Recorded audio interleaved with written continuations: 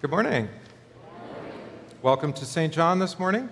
It is the sixth Sunday after Trinity, and called the Sunday of Brotherly Love, but we also hear of the giving of God's holy law and our relationship to that. So that will be our theme throughout the day. Pay attention to that as you hear the readings and the hymns. Welcome to our guests. Good to have you as well. Our order of service is here on the service folder, or you can use the screens if you prefer. And we'll begin with a hymn of invocation, The Law of God is Good and Wise, hymn 579.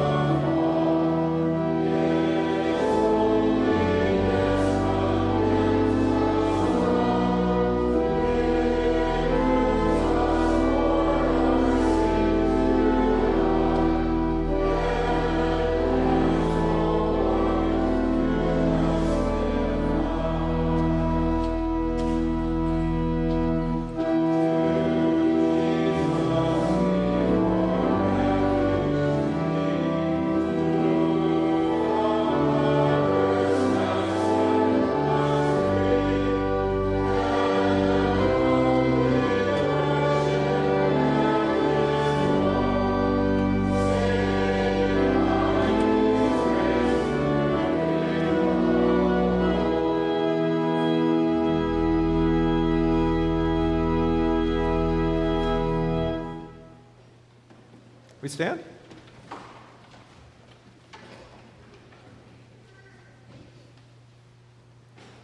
In the name of the Father, and of the Son, and of the Holy Spirit. Amen. If we say we have no sin, we deceive ourselves, and the truth is not in us.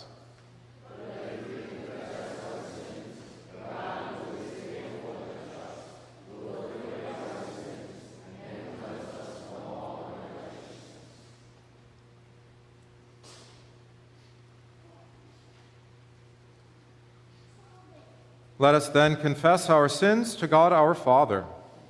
Most merciful God,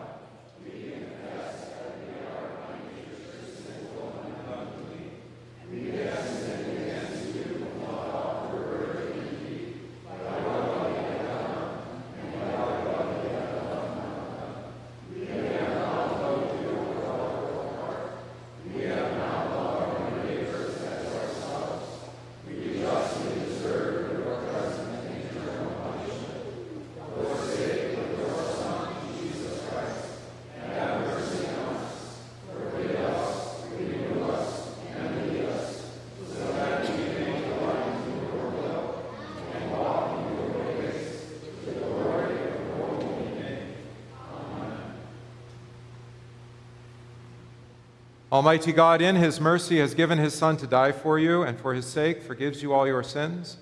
As a called and ordained servant of Christ, and by his authority, I therefore forgive you all your sins. In the name of the Father, and of the Son, and of the Holy Spirit. Amen.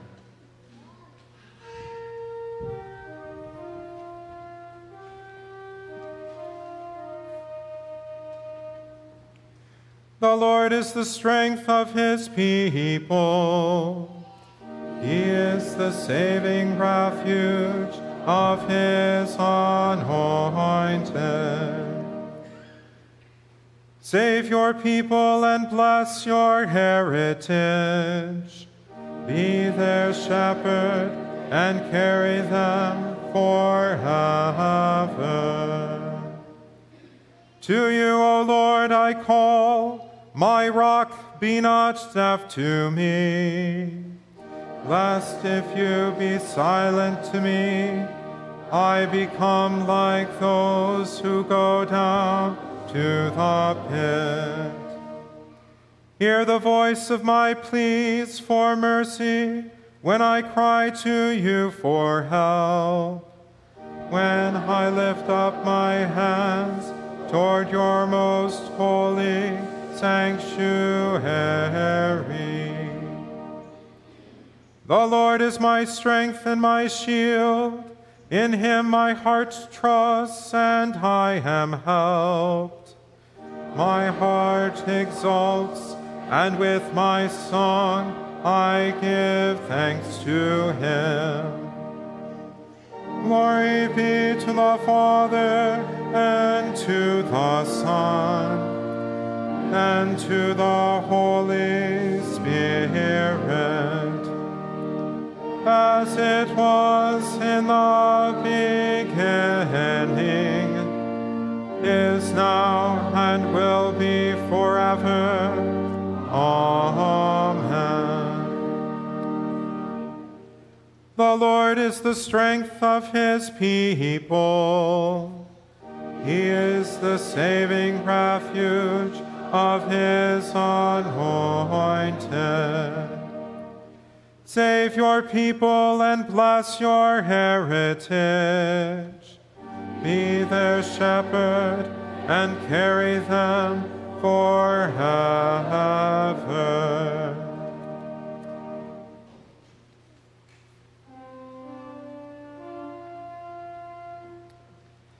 In peace, let us pray to the Lord. Lord, have mercy. For the peace from above and for our salvation, let us pray to the Lord. Lord, have mercy.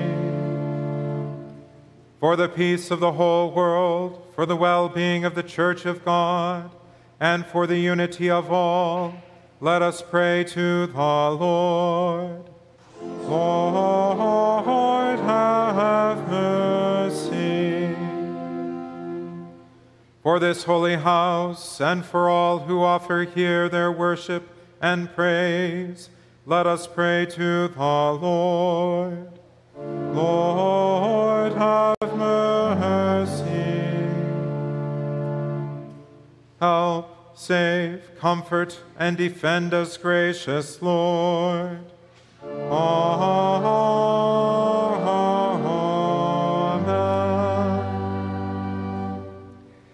Glory to God in the highest, and peace to his people on earth. Lord God, have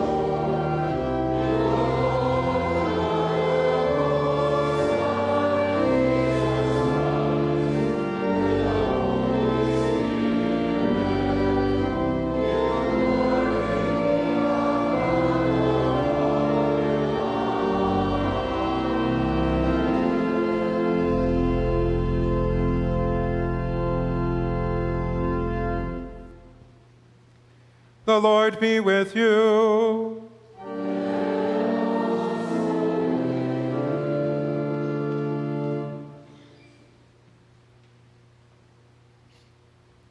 Let us pray. Lord of all power and might, author and giver of all good things, graft into our hearts the love of your name, increase in us true religion, nourish us with all goodness, and of your great mercy, keep us in the same, through Jesus Christ, your Son, our Lord, who lives and reigns with you in the Holy Spirit, one God, now and forever. Amen.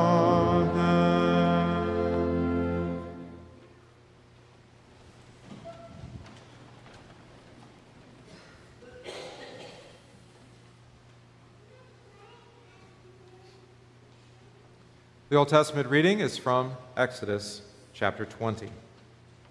And God spoke all these words, saying, I am the Lord your God, who brought you out of the land of Egypt, out of the house of slavery.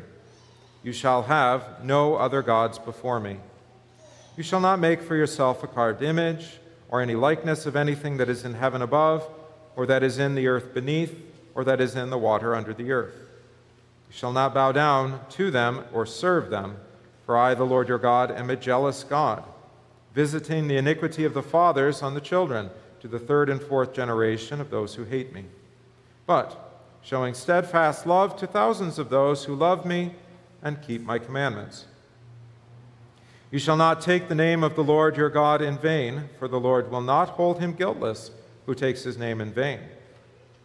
Remember the Sabbath day to keep it holy. 6 days you shall labor and do all your work, but the seventh day is a Sabbath to the Lord your God. On it you shall not do any work, you or your son or your daughter, your male servant or your female servant or your livestock, or the sojourner who is within your gates. For in 6 days the Lord made heaven and earth, the sea, and all that is in them, and rested the seventh day. Therefore the Lord blessed the Sabbath day and made it holy. Honor your father and your mother, that your days may be long in the land that the Lord your God is giving you. You shall not murder, you shall not commit adultery, you shall not steal, you shall not bear false witness against your neighbor, you shall not covet your neighbor's house, you shall not covet your neighbor's wife, or his male servant or his female servant, his ox or his donkey, or anything that is your neighbor's. This is the word of the Lord.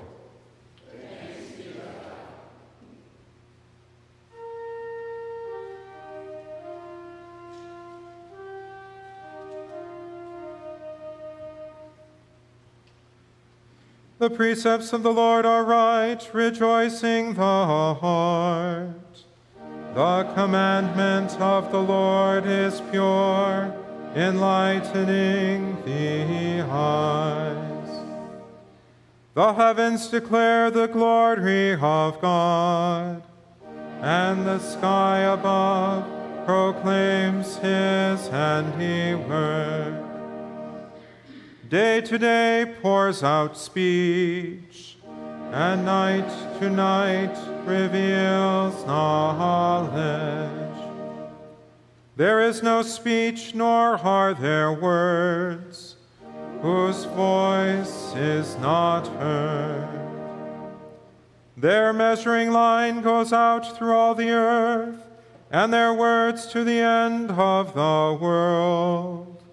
In them he has set a tent for the sun, which comes out like a bridegroom leaving his chamber, and like a strong man runs its course with joy.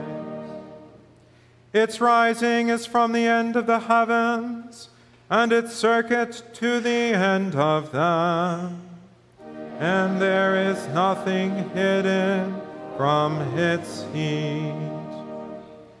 The law of the Lord is perfect, reviving the soul. The testimony of the Lord is sure, making wise the simple. The precepts of the Lord are right, rejoicing the heart. The commandment of the Lord is pure, enlightening the eyes. The fear of the Lord is clean, enduring forever. The just decrees of the Lord is true, and righteous altogether. More to be desired are they than gold, even much fine gold. Sweeter also than honey, and drippings of the honeycomb. Moreover, by them is your servant warned. In keeping them there is great reward. Who can discern his errors? Declare me innocent from hidden faults. Keep back your servant also from presumptuous sins. Let them not have dominion over me. Then I shall be blameless and innocent of great transgression. Let the words of my mouth and the meditation of my heart be acceptable in your sight, O Lord, my rock and my Redeemer. Glory be to the Father, and to the Son, and to the Holy Spirit, as it was in the beginning, is now, and will be forever. Amen. The precepts of the Lord are right, rejoicing the heart. The commandment of the Lord is pure, enlightening the eyes.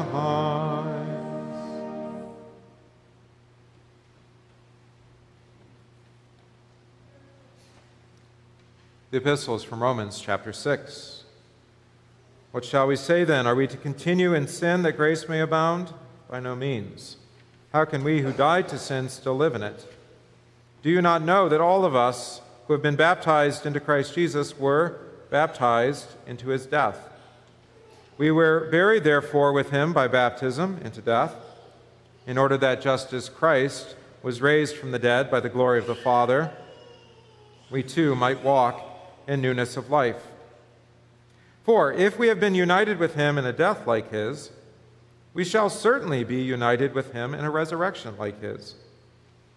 We know that our old self was crucified with him, in order that the body of sin might be brought to nothing, so that we would no longer be enslaved to sin. For one who has died has been set free from sin. Now, if we have died with Christ, we believe that we also live with him.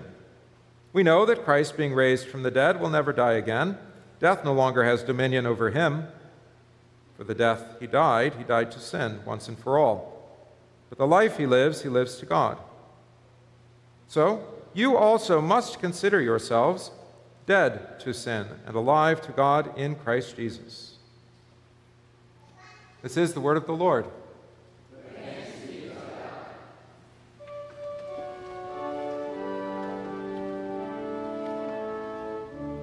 Alleluia, Lord, to whom shall we go? You have the words of eternal life.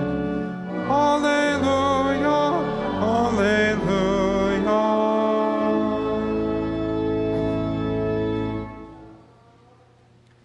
The Holy Gospel according to St. Matthew, the 5th chapter. Glory to you, O Lord.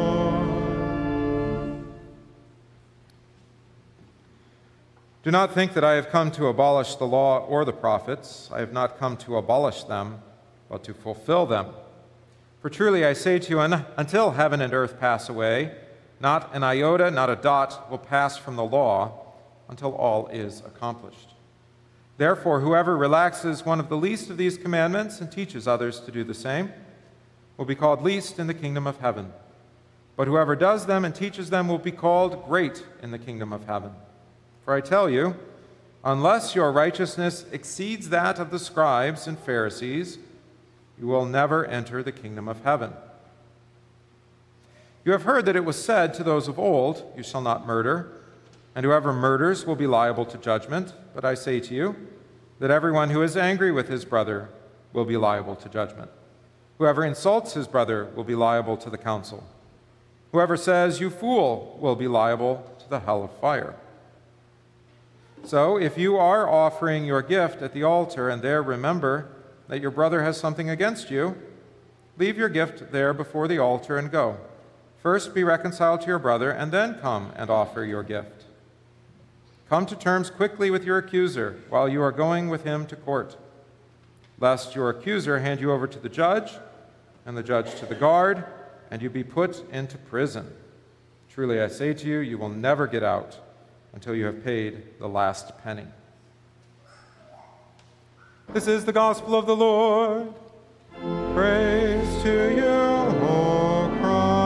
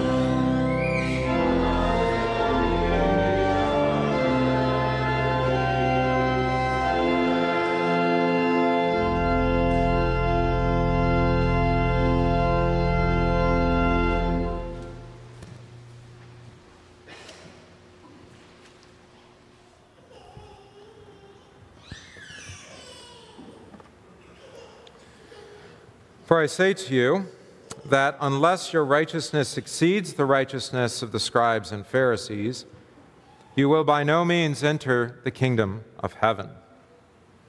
In the holy name of Jesus. Amen.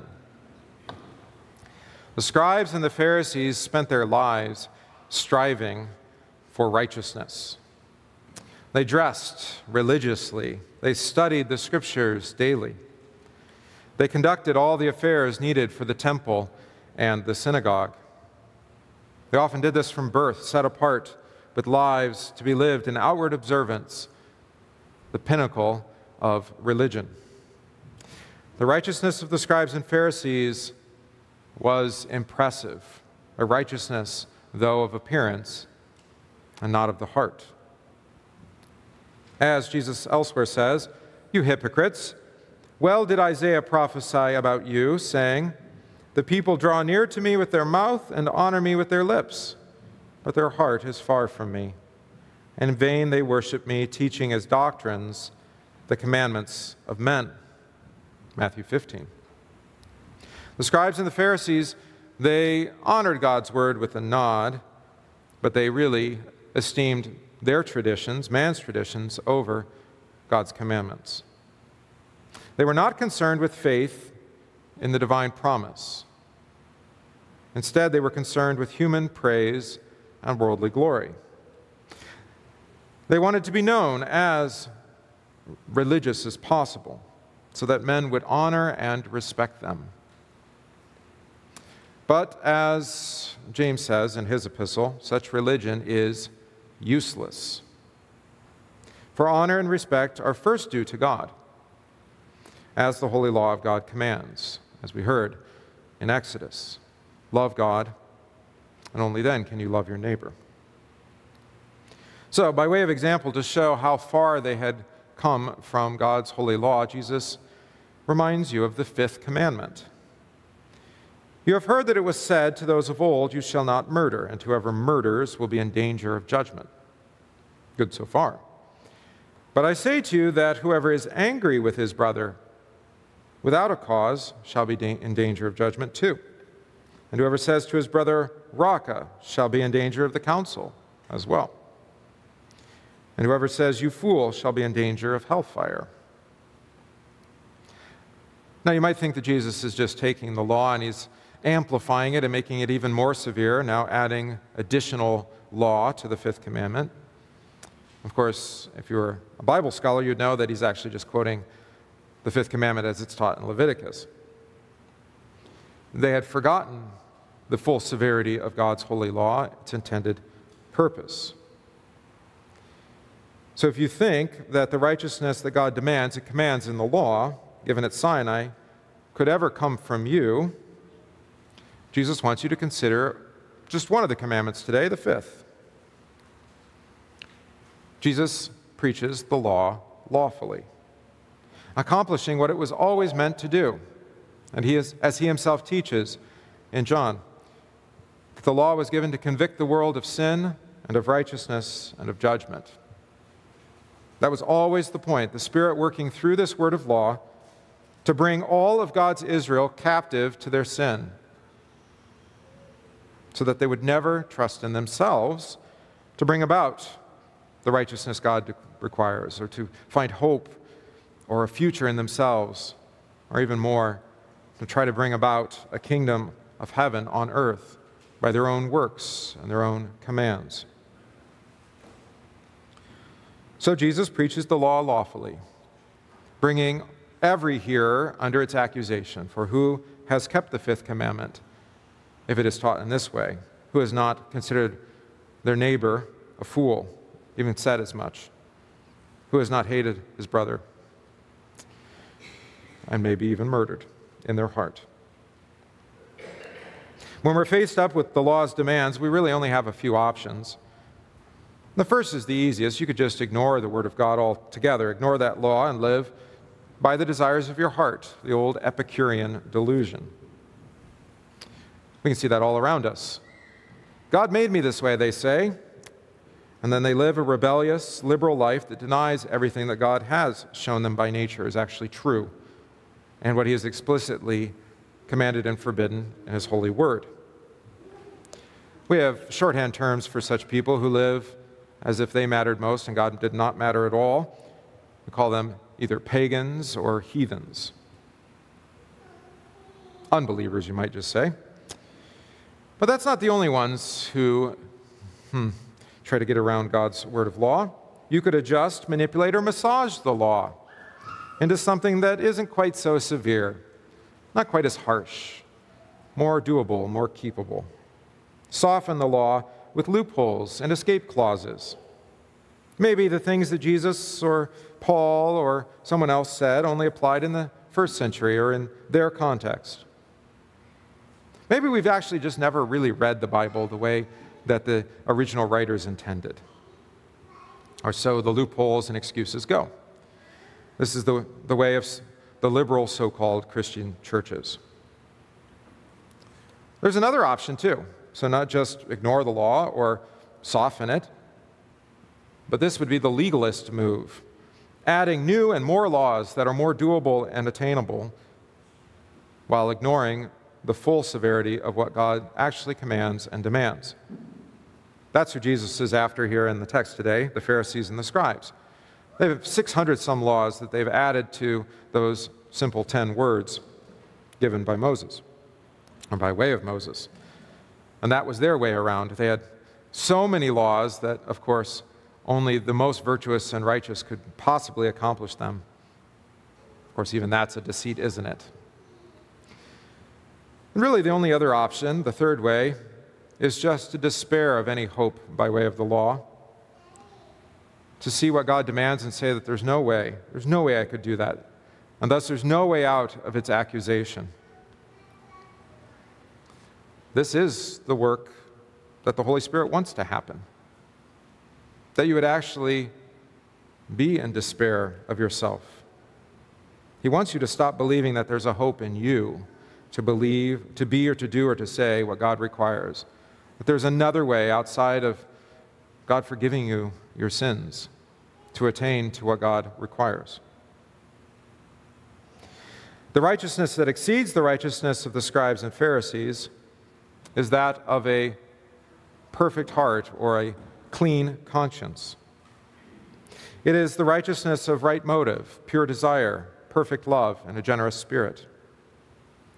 The righteousness that God requires seeks not its own benefit, but only what is best for the neighbor. It is a righteousness that covers up what would shame or bring the neighbor into disgrace. It is a righteousness that rejoices in helping the neighbor out of every trouble. This is the righteousness that is needed and that God demands. Jesus says that if one does not have such righteousness, one cannot enter into God's kingdom. But such righteousness that exceeds that of the scribes and Pharisees is not found within ourselves. As the hymnist put it, it was a false and misleading dream that God, his law, had given, that sinners could themselves redeem and by their works gain heaven. The law is but a mirror bright to bring the inbred sin to light that lurks within our nature. There's the full severity of the law brought down upon us. But even when the full weight of the law came bearing down upon even our first parents and every parent since, the crushing blow of the law's hammer grinding us into pieces, casting us out of the garden, condemning us to a life of struggle, worry, and difficulty, and even death, that was never the last word, or even the primary word that God wanted you to hear. We spend a lot of time talking about thou shalt and thou shalt not, but that wasn't the ultimate point. So from the beginning, God the Father promised his Son as the seed of the woman, born under the law, to redeem those who suffered the law's killing blows. And then he repeated the promise over and over of this Messiah to every patriarch. And the promise of the seed of the woman was the hope of every matriarch. The faithful heard and believed God's word of judgment, yes, but they didn't stop there. They put their hope in the redemption, salvation, and deliverance of Jesus Christ, the promised seed, the branch from Jesse's torn down stump, the lamb that atoned for sins, the scapegoat who bore those sins away. If such righteousness cannot be found within oneself, then righteousness before God must be found outside oneself. Or as the Reformers gave us a shorthand, extra nos, outside ourselves. And if this righteousness is to be valid before God, if it is to open up heaven to us, then it must be from God, from His Word. And thanks to God, He has provided it. The way, no doubt, is Christ, who became our righteousness before God, as Paul says in 1 Corinthians 1. Christ is our righteousness, the fulfillment of that word spoken by Jeremiah 23. This is why St. Paul can speak these wonderful words for us. But to him who does not work, but believes on him who justifies the ungodly, his faith is accounted for righteousness, reckoned to him for righteousness. So our salvation, our righteousness, what God in Christ demands today is given to us actually by Christ. Not by our work, but a gift, justifying the ungodly, accounted, reckoned to us for righteousness. Thus, our own theological constitution, that of this congregation, asserts this. Our churches teach that people cannot be justified before God by their strength, merits, or works. People are freely justified for Christ's sake through faith, when they believe that they are received into favor and that their sins are forgiven for Christ's sake. By His death, Christ made satisfaction for our sins, and God counts this faith for righteousness in His sight. Augsburg Confession, Article 4. So when Jesus says, I say to you that unless your righteousness exceeds the righteousness of the scribes and Pharisees, you will by no means enter the kingdom of heaven, He's speaking about Himself and how He will purchase and win for you righteousness and give it to you freely as a gift. And thanks to Jesus for giving us that righteousness through His suffering and death. Thanks to Jesus for removing the crushing weight of the law and all its demands and commands, and pressed into us instead the eternal weight of glory, the forgiveness of sins. Thanks to Jesus for forgiving us daily and richly through our baptism into His word and name. And thanks to Jesus that He gives us today His righteousness under bread and wine, that is His body and blood, for the forgiveness of our sins, our righteousness now and forever. And Him alone is our only hope of life and salvation. Amen.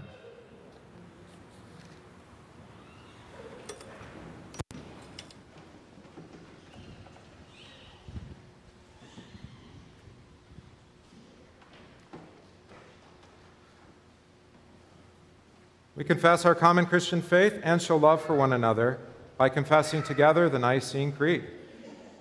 I believe in one God,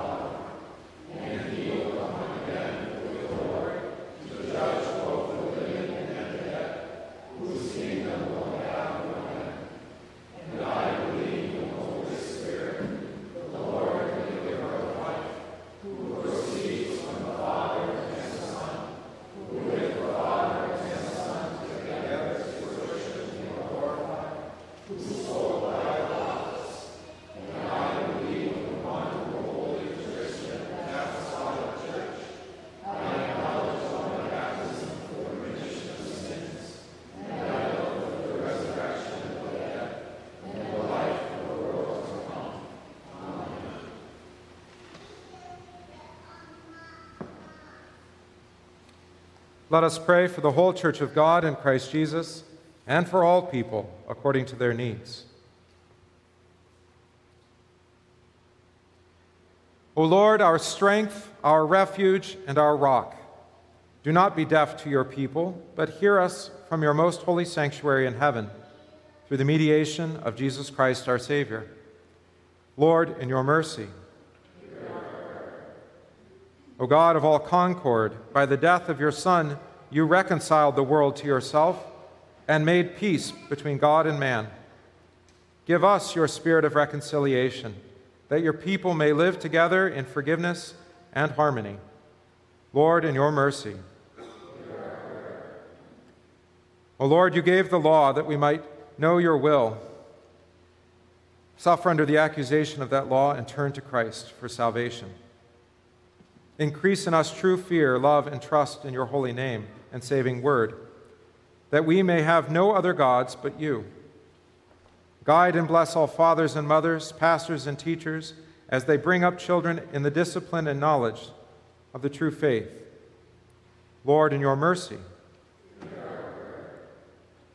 Lord of life and love, you forgive us for the sake of your Son, who was killed in our place. Do not hold our sins against us. Teach us to love and forgive our neighbors, to support them in every bodily need, to speak kindly to them, and to hold no hatred in our hearts. Lord, in your mercy. O God of all truth, goodness, and beauty, teach us the truth of your word. Fill us with virtue and righteousness. By your Spirit, inspire in our hearts the adoration of your glory, that we may always be one with you. Lord, in your mercy. Heavenly Father, you bless us with many gifts. We rejoice with those who rejoice, especially this week, those celebrating their birthday. James, Thomas, Summer, Cora, Nicole, Donna, and Ansel. Those who rejoice in the memory of their baptism: Autumn, Griffin, Thomas, John, Ashton, Brandon, Dawson, Gabriella, Ruth, and Merlin. Those who will celebrate their anniversary: Greg and Sharon, Jesse and Lisa. We ask your blessing upon all the households of our church, but especially this week with Doug and Lisa, Sean, Kyle, Jason, Jean, and Eric. Lord, in your mercy.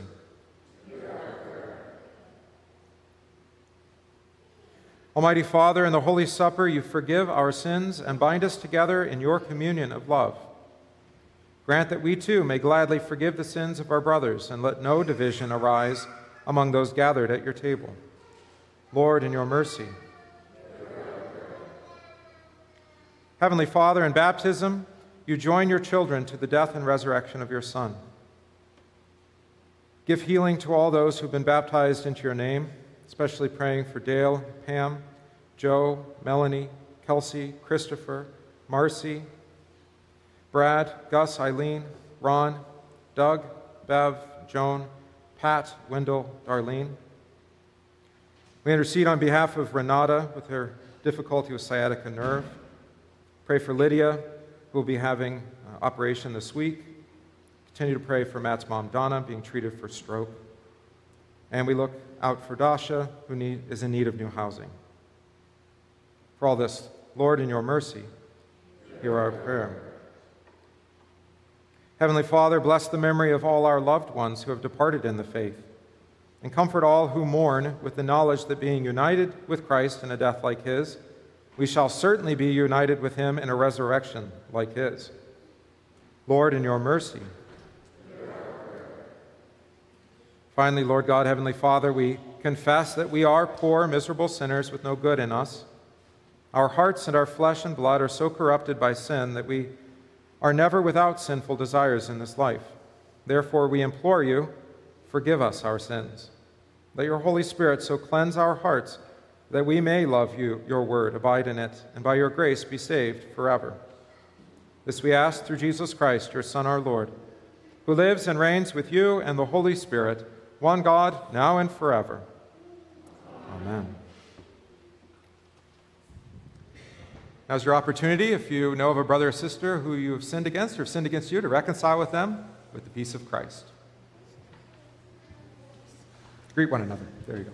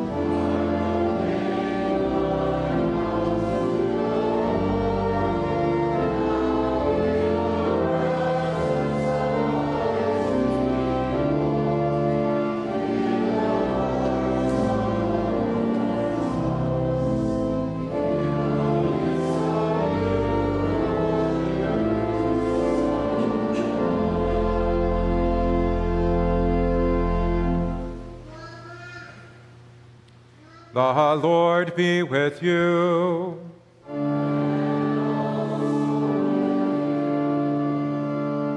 Lift up your hearts.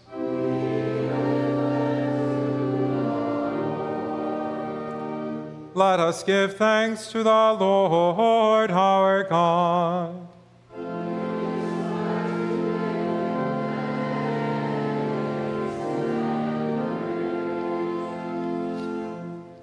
It is truly good, right, and salutary that we should at all times and in all places give thanks to you, Holy Lord, Almighty Father, everlasting God, through Jesus Christ our Lord, who, having created all things, took on human flesh, and was born of the Virgin Mary.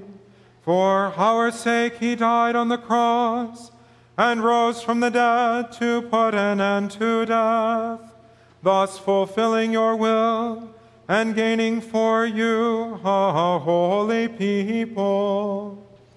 Therefore, with angels and archangels, and with all the company of heaven, we laud and magnify your glorious name, evermore praising you and saying, Holy, holy, holy Lord, God of power and might, heaven and earth are full of your glory.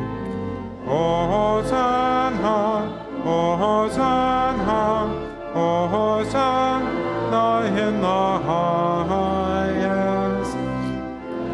It is he who comes in the name of the Lord. Hosanna in the highest.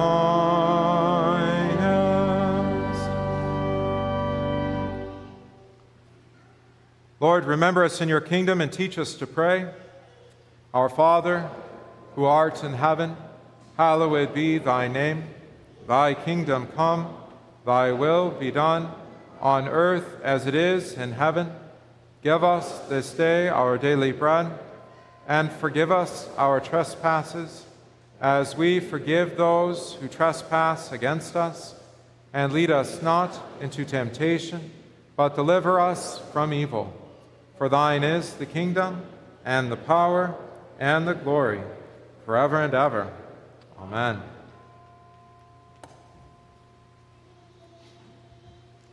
Our Lord Jesus Christ, on the night when he was betrayed, took bread, and when he had given thanks, he broke it and gave it to the disciples and said, "Take, eat.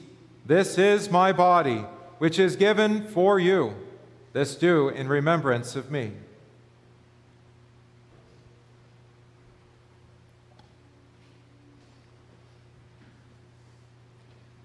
In the same way also he took the cup after supper, and when he had given thanks, he gave it to them, saying, "Drink of it, all of you. This cup is the New Testament in my blood, which is shed for you for the forgiveness of sins. This do as often as you drink it in remembrance of me."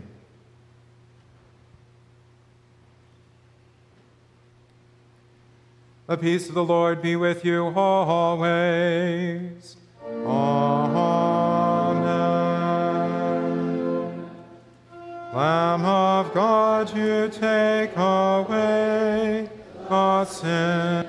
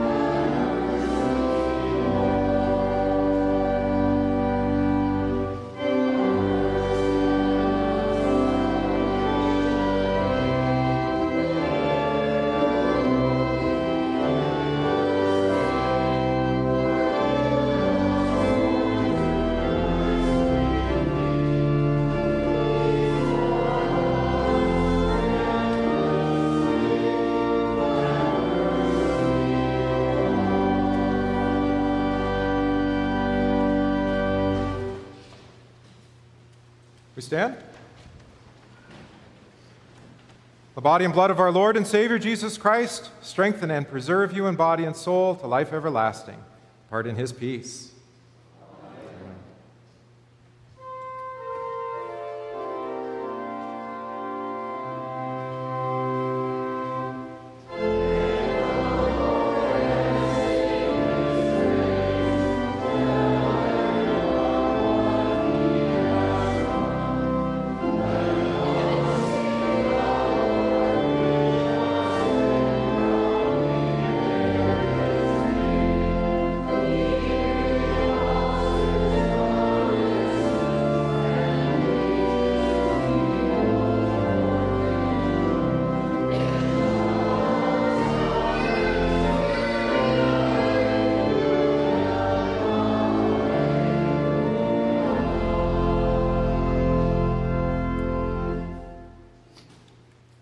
Let us pray. We give thanks to you, Almighty God, that you have refreshed us through this salutary gift, and we implore you that of your mercy you would strengthen us through the same in faith toward you and in fervent love toward one another.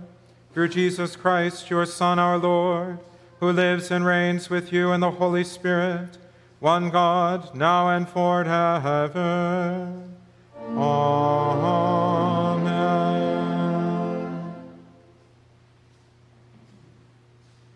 The Lord bless you and keep you. The Lord make his face shine upon you and be gracious unto you. The Lord look upon you with favor and give you peace. Amen.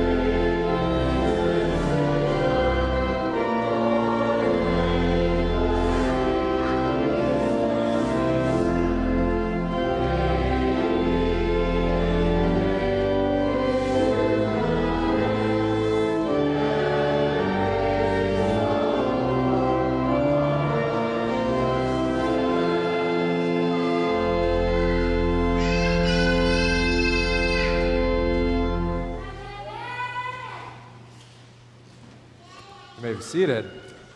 All right. Two announcements. You can see coming up events. We are now in July, yes. Music in the Park is coming up really quick. There's a sign-up board outside. Were you going to say something? No? Okay. Sign-up board.